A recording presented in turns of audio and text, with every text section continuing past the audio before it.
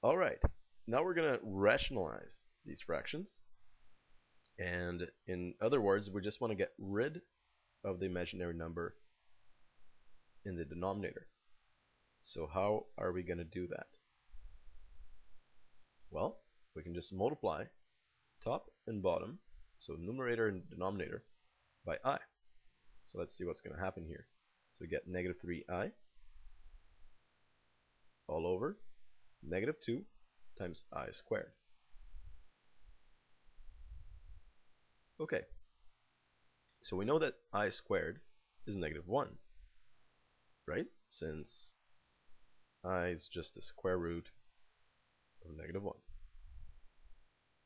So we're going to get negative 3i over negative 2 times negative 1.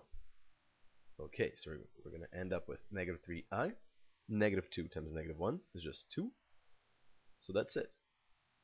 That'll be equivalent to negative 3i over 2. Then how about number 2?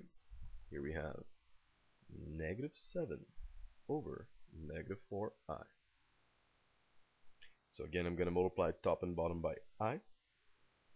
Negative 7i all over negative 4i times I will be again I squared.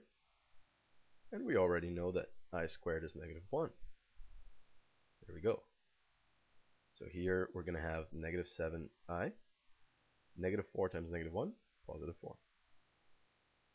That's it.